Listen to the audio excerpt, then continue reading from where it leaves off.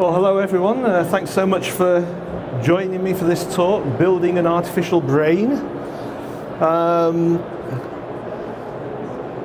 One of the things that I tend to do a lot of, I used to be an engineer and do real engineering, and now I just talk about it a lot. So to keep my hand in, I tend to do a lot of hobby projects. Is this a bit loud? Or seems to be echoing around for a bit. So I've always got multiple projects on the go, and I'm really bad for being halfway through a project and then something else catches my attention and it's, ooh, shiny, flashing lights. So one of the things, I don't know if you've seen this before, if you go to YouTube and look up Pipe Dreams, Animusic, this is gorgeous. It's an animation where you can see some of the balls flying through the air. There's air tubes throwing balls in the air, the balls are hitting various instruments. And the first time I saw that, I thought, that is incredible. Just as an animation, it's incredible. And I sort of vaguely thought it'd be nice to build something like that, and I thought, there's no way. And then Intel built one. And this was actually at the Embedded Systems Conference several years ago, and it turned out to be the one year I didn't go. So I never got to see it in the flesh, but I really, really want to build one of these. And there's a guy in the office who is interested in building one also. We're going to do a smaller desktop model, but have the balls flying around, lots of LEDs. When the balls land, the LEDs will flash and everything. So that's a background project, but he refuses to start work on that until I finish some of the other things in the office. He wants a clear desk. So I'm chomping at the bit to do this, still working on my other projects, and then I ran across this. And this is called the Big Hex Machine, built by the students and lecturers at Bristol University. And it's little 4-bit modules that are all plugged together to make a 16-bit computer. And when I saw it, I thought, ooh, shiny. And I actually talked to my friend Dwayne Benson about this, and we started working out how we could make our own modules and everything. I was still thinking about that. We did quite a bit of design work on it, just because it looked interesting. And then I ran into this one. This is built by, I did actually ask this guy, because he built it in his front room. He's now given it to a computer center. And I said to him, what did your wife think about this?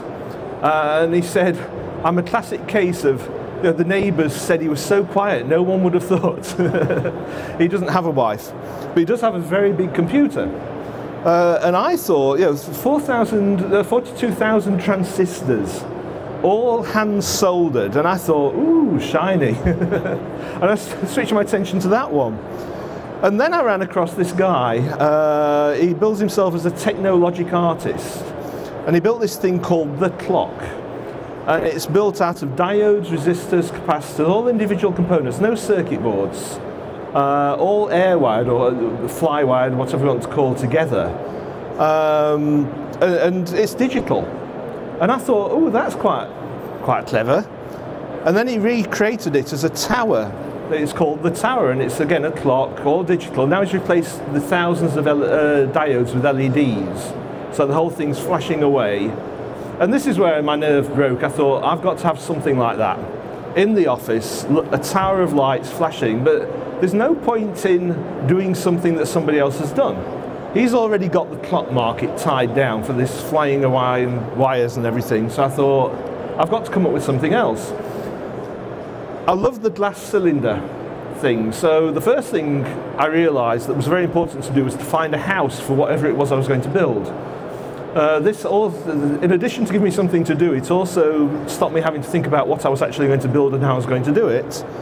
And eventually I found something on eBay, this nice glass cylinder, and I also found something else at the Pottery Barn, the more curvaceous one.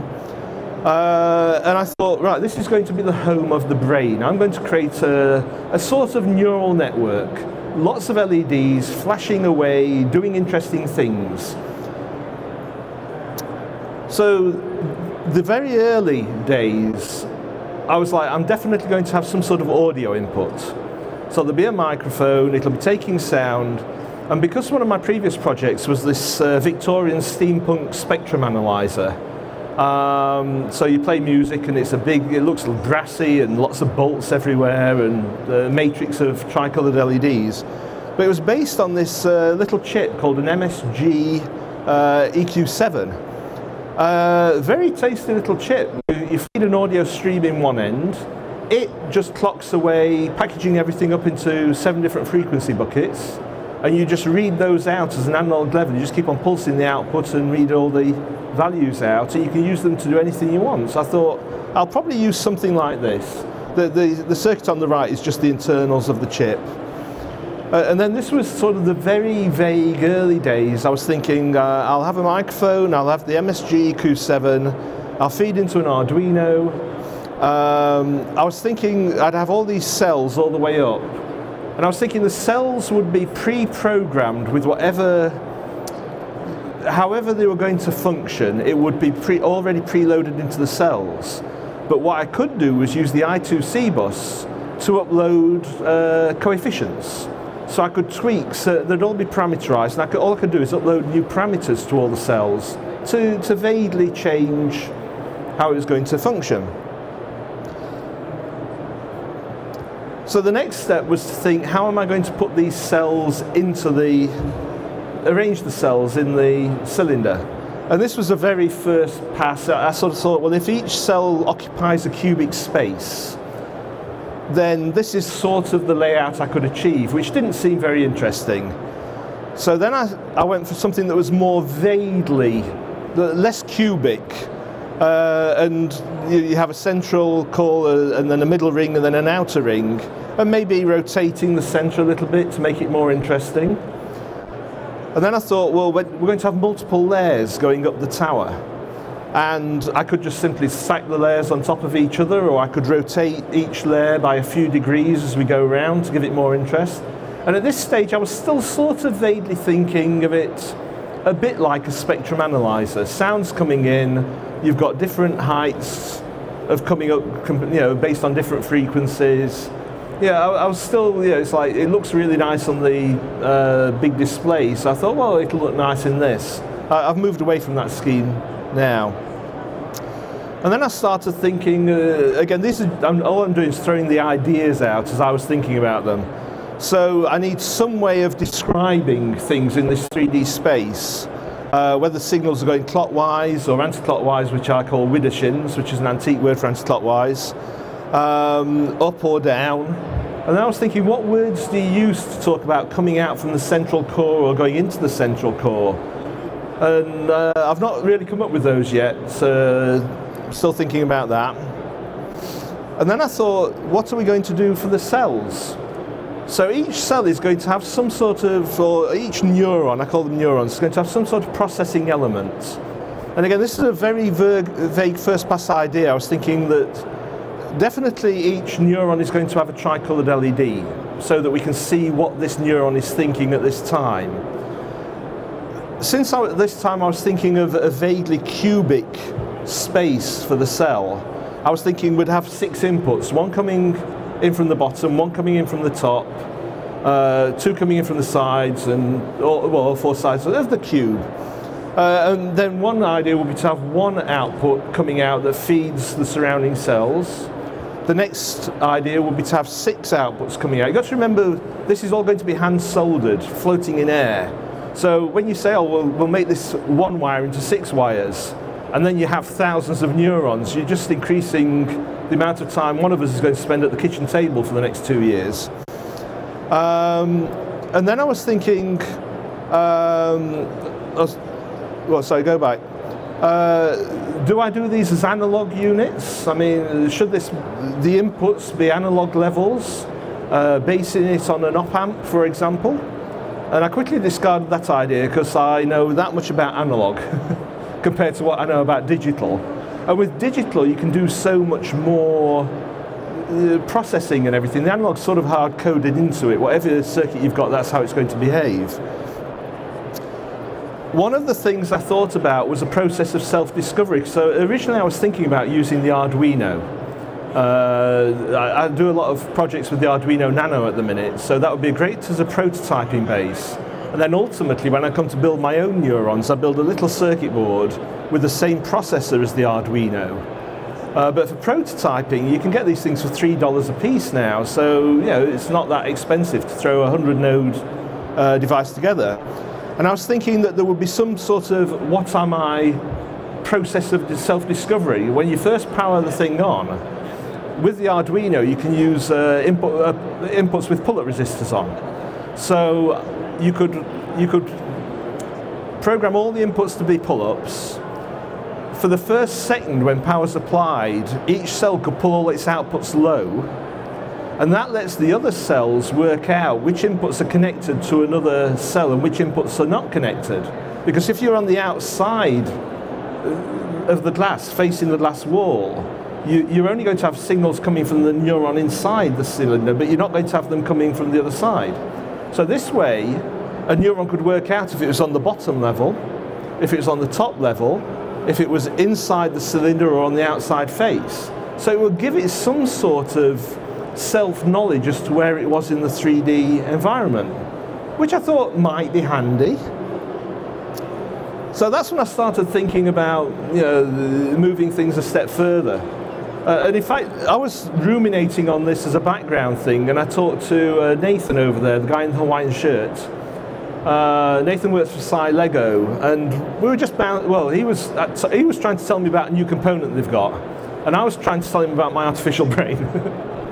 And so we had messages going backwards and forwards. And at the end of that, Nathan went off happily, and about a week later he sent me an email going, damn you, Red Baron, I've not been able to sleep for a week. And he'd been programming his own neurons and getting them working, so that kicked me off into life again. So this is the next level that we went to. This is a top-down view of one layer of the brain. The little green rectangles, it's the edgewise view of a circuit board. The little mushrooms, that's an 8mm tricolored LED, because I like those big LEDs. And this was the vague arrangement. You'd have four, based on that, if the circuit board is no more than 1 inch in diameter, then you can get 4 in the center.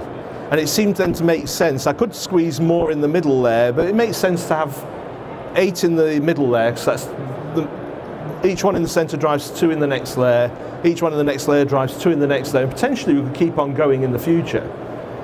If I can find somebody who'll give me a much bigger glass cylinder for free, because glass cylinders cost way more than you'd ever expect.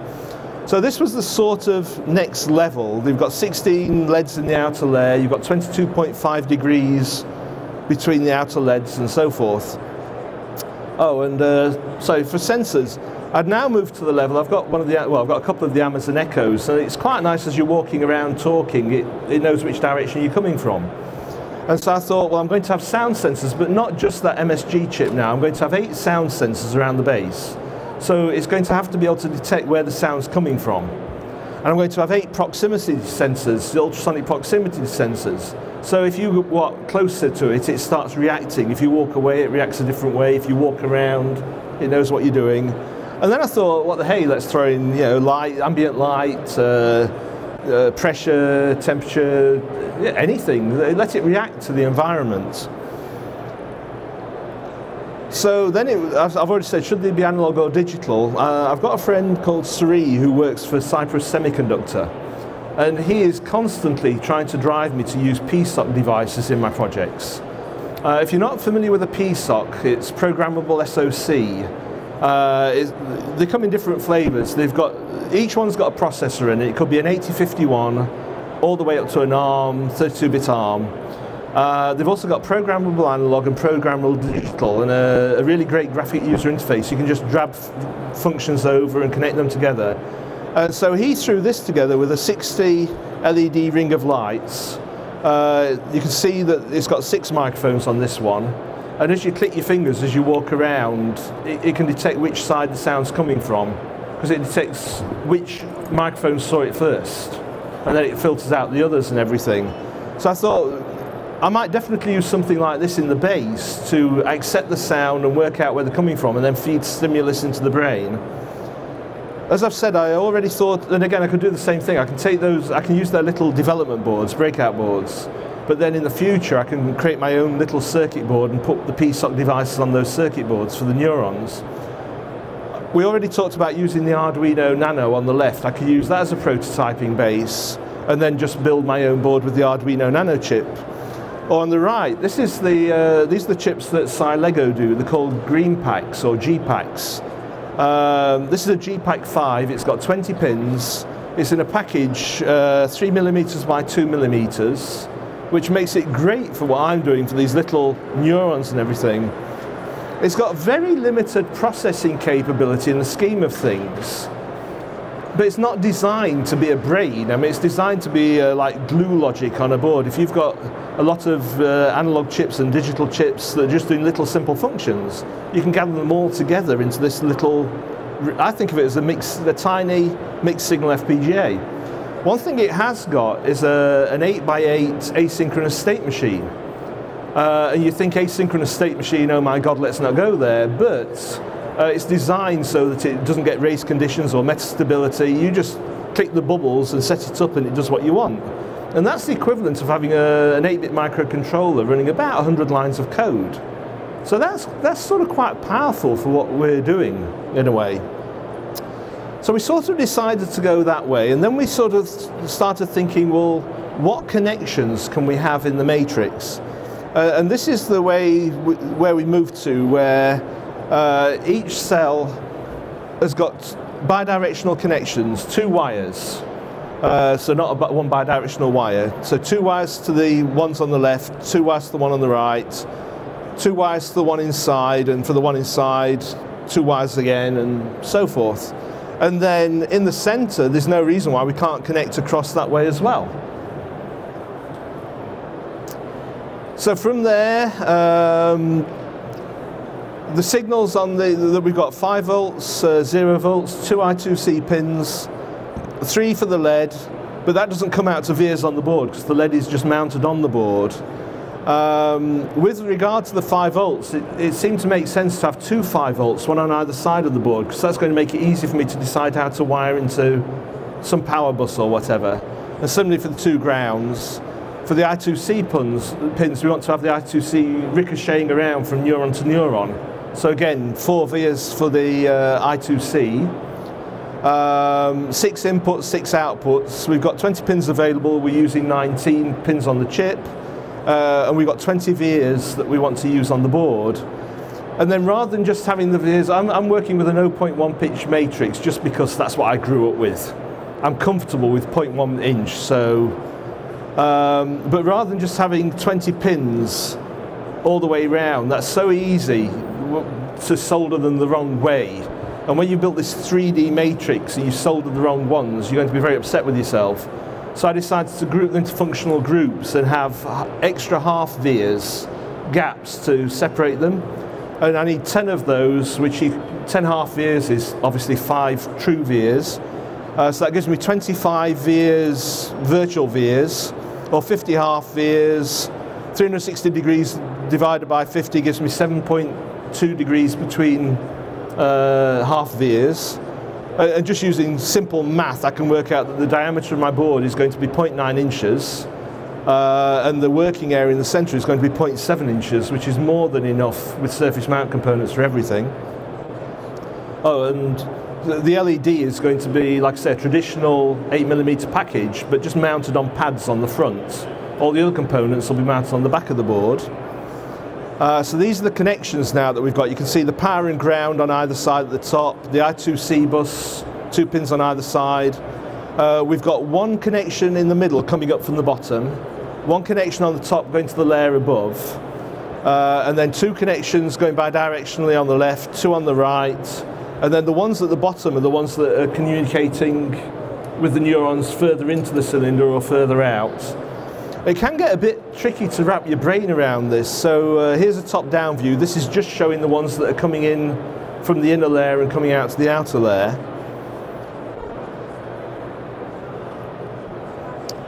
So then the next thing, we talked before about stacking layers on top of each other. One thing to do would just be to, for every new layer, just stack it immediately vertically above the layer below, but that just means you're going to get a row of LEDs coming all the way up.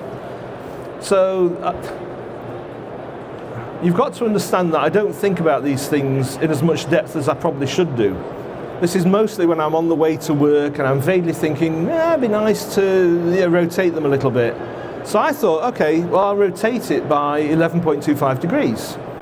So each layer is rotated by 11.25 degrees. So the outer layer now, you can see the pink are the layer 0, the blue are layer 1. And as soon as I drew this diagram, I realized there's a problem because the middle ring here, I've only moved one over. I've still got 2 more slots to fill. So I'm going to have to do 4 rotations just to fill this middle ring. And in fact, I've got to do 8 rotations to fill all the center ones. So it's actually going to be 8 rotations. And if I want a capping layer so that the top layer matches the bottom layer, it's like 2 times 8 plus 1. And again, I don't need a capping layer. I could stop anywhere I want, but aesthetically, I sort of think it would be nice. And then somebody else suggested, because I did a blog about this, why not rotate by 3 half connections? So instead of, so now the blue layer isn't rotated 11.25, it's rotated, and you don't rotate it 22 degrees because it would be over the layer below. You rotate it 3 and go around that way, because now what ends up here is that this layer is just moved over 1 again, but this inner layer has moved over 3. We've still got to do the same number total, and in fact, in this case, the way this works out, if you work out as you're going round, so you're clocking around in groups of 3, you get back to the beginning, and now you go to the next one, and you go around, and you have to go around 3 times, and ultimately, you get 32 rotations before you're back where you started, with 1 capping layer.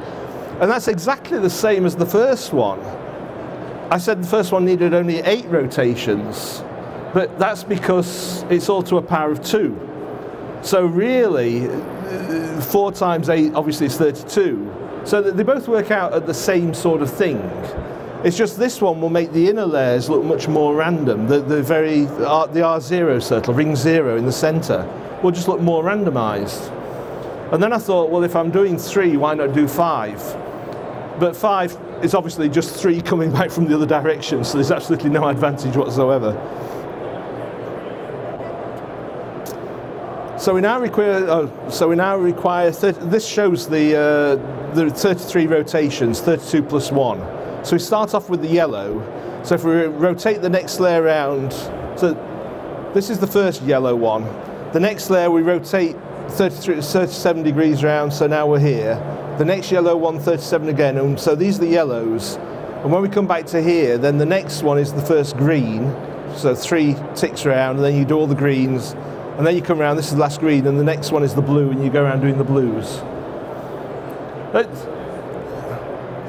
I don't know about you, but for me, I love doing this sort of stuff because I'm thinking about new things all the time. This is not something that ever struck me as being of interest until I started doing this brain, and then I'm sort of thinking about how it's going to look in 3D space eventually.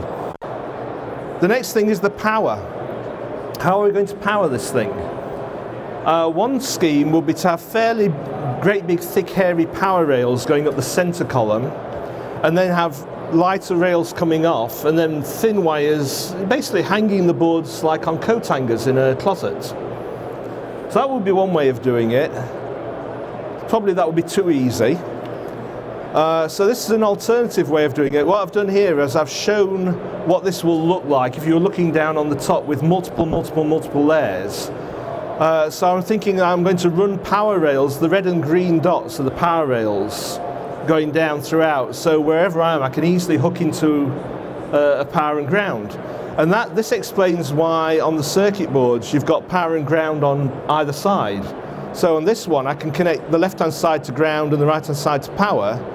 On this side, I can connect the left-hand side to power and the right-hand side to ground. So it actually makes a weird sort of sense. It also means the power rails can be thinner, but because there's a lot more of them, and I think it will give the whole structure some stability. I don't know if I'm ever going to move this. This might be one of those things that once you've built it, you don't touch it because you don't want anything to go wrong with it. But it might find a home somewhere, certainly not in my house. My wife comes back and goes, flashing lights, when is it going? So my office looks like a palace of flashing lights at the minute. Fortunately, I rent an office in a big building, and I've got a 2,000 square foot bay outside the door that I'm free to use. So this table's set up with the most amazing things. So the next thing we came onto is that, yes, I could run out and start building the neuron circuit boards, and I could start wiring the whole thing together, and I'm going to feel really stupid if it doesn't work. So probably it's a good idea to create a prototype first and just prove the concept. And if we're going to do that, we thought we'll create a circuit board, because rather than hand wire all these things together as a prototype, it makes more sense to do it via circuit board, because all the wiring is done for you. It makes it a lot easier. But if you're trying to make a circuit board that's 9 inches in diameter, and as you'll see, this is a complicated circuit board because we're cutting most of the board material away. Otherwise you won't be able to see through it, in which case it's not really serving a very useful purpose. A 9-inch diameter circuit board with all this material cut away is an expensive hobby. So we decided to do it in quadrants. If we can make a board that's a quarter of a circle in such a way that we can then plug them together to form a whole circle or a half circle, or stack them and so on. And so going back to the original drawing, you see this is where the obvious quadrants lines will fall, the black lines, where you're cutting between it's the center ones that give you the point of, you know, this is where you've got to cut. So that gives us the quadrant boards, and we've put, originally I was thinking of using the same 8mm leads that we used for the other one, and they're just positioned in the same places, so you'll get an idea what this looks like in 3D space. It turned out that it's a lot more cost efficient if you're making a prototype to use surface mount leads. But I just left them drawn as the round ones. So this is my Visio drawing idea of the early prototype. So the pink things are the LEDs, the black things are the G-pack capacitors, resistors and so on. We program it by connecting a USB dongle in, and we can the chips are one-time programmable. So by default we'll have them programmed so they perform whatever default neuron activity we think they should do. But once you've built this thing and you've got 1,000 neurons all in 3D space, and you decide to yourself, I wish I'd done it differently, it's a bit late, so you really want the ability to reprogram it. And that's why we've got the USB. We're using, with these G-pack chips, so you one-time program them, but you can overwrite it using I2C, because they've got SRAM cells as well. So whatever the default behavior is, you can change it to whatever you want. So when you power it up, it'll do one thing, but we can change it, which is very nice. The problem with I2C is that by default you've only got 127 unique addresses. It's got one by a device address field, which would limit you to only 127 neurons, which isn't very many in the scheme of things. It's even worse with the G-packs, because they actually only have a 4-bit I2C address field, so that means you've got 16 different neurons, which is not a brain by any stretch of the imagination. But it turns out the side Lego guys, the problem that you've got, I vaguely thought I could just broadcast the message out to all the neurons. I'd completely forgotten that the I2C bus is bidirectional. The data line is used to send an acknowledge back. And so that stumped me for quite a long time. And then the side Lego guys said, oh, well, we routinely program bunches of these things simultaneously. We just ignore the acknowledge. I was like, brilliant. So we know for sure that we can actually, this is one quadrant, but the 4 quadrants plugged together to make a layer. We know we can program everything in one layer at one time. So worst case, let's say I have 20 layers. I have to re-plug that device in, the dongle in 20 times and reprogram each layer. I mean, that's not a killer. What would be a killer would be trying to reach your hand into the center to program individual nodes. And possibly we can do the whole brain in one time. Or in the central core, we could have some power transistors that we just switch layer by layer automatically. So we just make it a push button reprogram. And it might take a few seconds to work its way through the tree, but you know, anything that can be done automatically and saves me so I can go and have a cup of coffee and come back and it's working, I think it's a jolly good idea. So Nathan, this is the stage where Nathan and I said, okay, we could design the circuit board ourselves, but it would be really nice if it worked the first time. So Nathan said, we have two really great engineers who love to work through the night on this sort of thing outside of work hours. And these are the two engineers. You can actually see the circuit board in the background. So this is the 3D rendering of the board. This is as much as I've seen of it until today. So what we've got here, these edge connectors here, remember that this node has got two signals that, well, this node's got two signals that talk to this node, and therefore it's got two signals that want to talk to this node on this side. Similarly, this node has got two signals that talk to that node, and it's got two that want to talk to the equivalent one on this side. And the same for the center one. So we've got 6 signals here going backwards and forwards, plus power and ground makes 8, plus I2C. So the idea is when you plug this in and you reprogram through I2C, the I2C wraps all the way around. So we have a 10-way connector here.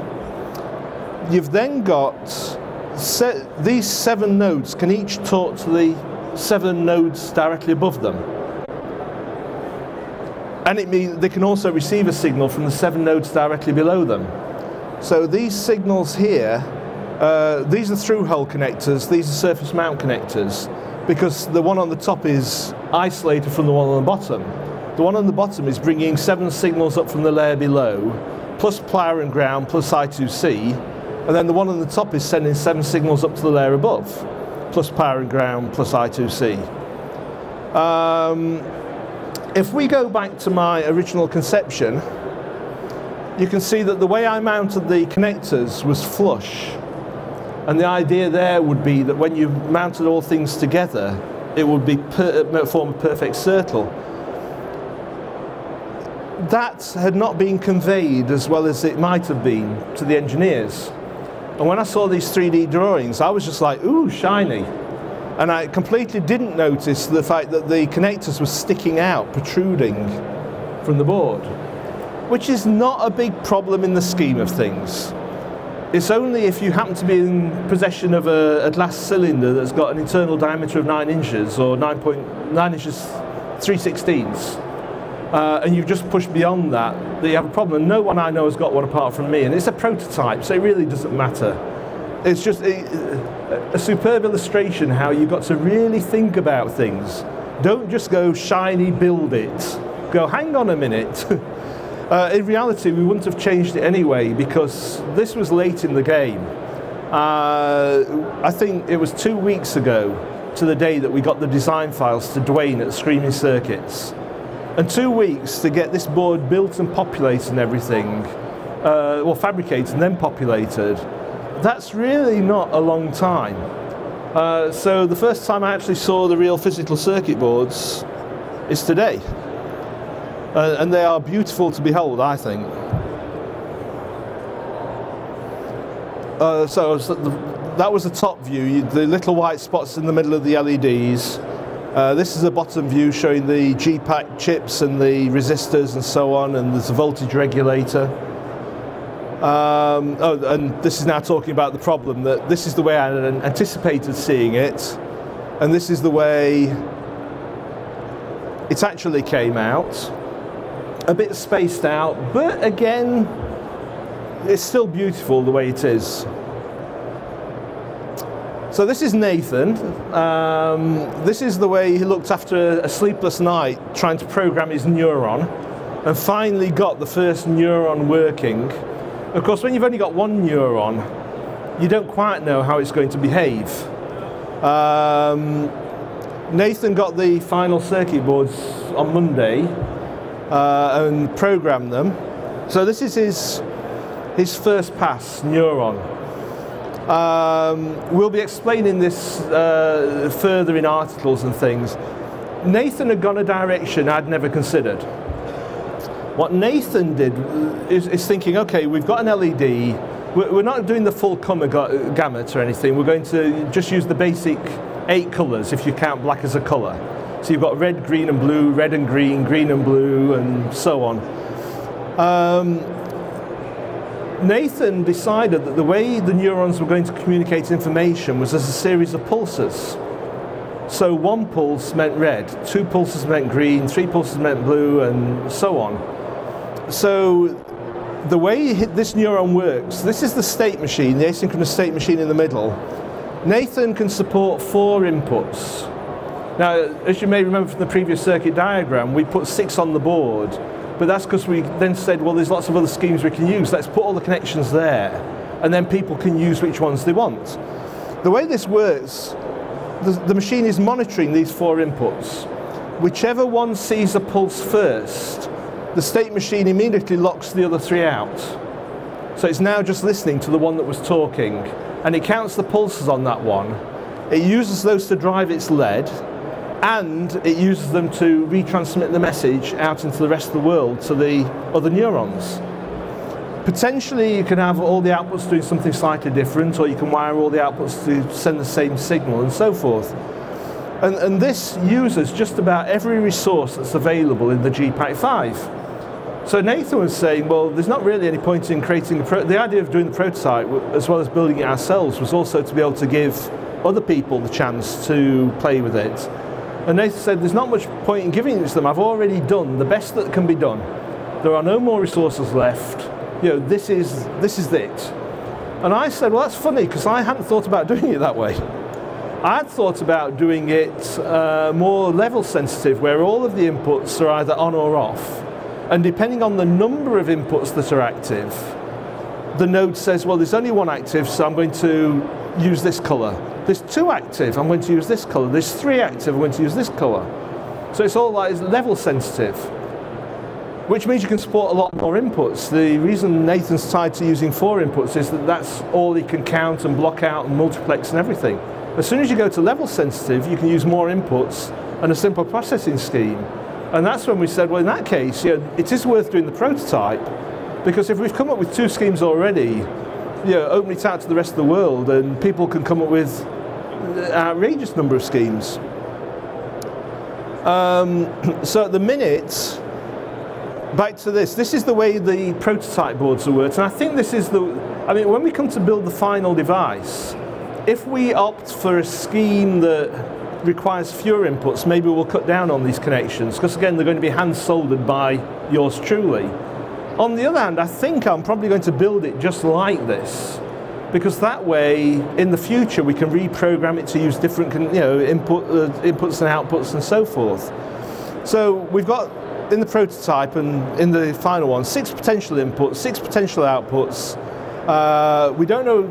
The current one is pulse-based, but we could go level-based. What we're going to do in a minute, we're going to actually have a raffle. We've got, we call it a kit. So 4 neurons is 1 kit. You can connect them together like this to form a spindle there, or you can, well, I'm not going to pull it apart at the minute, but you can have 2 half layers stacked on top of each other. You just have to, you know, build the little connectors yourself vertically with wires and pins, or you could have 4 quadrants stacked vertically. This big board is the development kit from SciLego. Very affordable at $50, give or take, as it is. In the middle of it here, when you get the development kit, you also get something like 50 of the GPAC devices. Remember, these are 3mm by 2mm, so not hand solderable. But this chip carrier here, you can pop it open, put the chip in, close it, and then you plug this into through the USB into your PC. It's a graphical user interface, drag, drop, create that circuit, press the go button, download it. If you pull this out and plug that in, you can get these little breakout boards with the chip, and you can program the breakout board. So that was the early prototype we were going to use. Now we've just got these chips mounted on those circuit boards. And this one is the same chip as that, or the same breakout board, but with a USB interface on the end. So what we're going to be giving away today is a couple of these. Well, we've got 2 kits. We were hoping to get 10, but 2 got built. We know that they don't work quite as planned. We end up with a message storm. So what Nathan's done, he's created a couple of these that generate the stimulus that's required by the brain. So you've got 3 pins that are inputs that you use to level sensitive, so 0, 0, 0, 0, 0, 1, 0, 1, 0, and so on. You've got a pulse that when you make it active, it generates a stream of pulses out, and that stream of pulses you feed into the input to the neurons. So we've got a kit that's got the 4 boards, it's got a couple of these to generate the stimulus, and 1 or 2 of these. But whoever wins, we're going to, like I said, have a raffle. Whoever wins, Nathan says he's going to send a complete kit as well for you to play with. And what we'd like is whoever wins, only enter if you think you're going to play with this and use it. But we want feedback, different ideas of creating the stimulus, different ideas of creating the neurons, and yeah, play around with it and have fun. And you know, maybe next year we'll actually have the full brain here to show off. And then there's the fact that, you know, as we all know, 2 brains are better than 1 for every problem.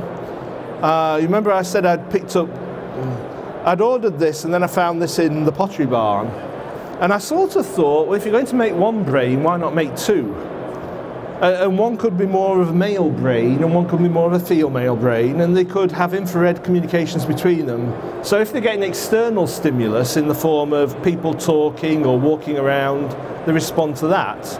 But if there's no external stimulus, they start talking amongst themselves via infrared, but then displaying what they're doing via the main light tree. So that's sort of like a future direction we might take this in. So is anyone interested in winning a kit? So I'm trying to imagine these now when we get some more done, you know, having multiple layers. I mean, you can absolutely see through that. That's come out surprisingly good, and the fact that you power it up and it works at all. So thank you so much for attending this talk. I understand that from your point of view this is just another one of my stupid hobby projects, but I'm learning a lot. The whole point about this is, first I'm going to learn a lot about using the GPAC chips. I'm now thinking about giving the nodes memory so it can actually be trained. Because I'm thinking that if we could train it so that it does a simple form of speech recognition, where you can give it a keyword and it recognises my voice and it recognises that keyword and does something. It's an educational tool. That's the way that's my story, and I'm sticking to it.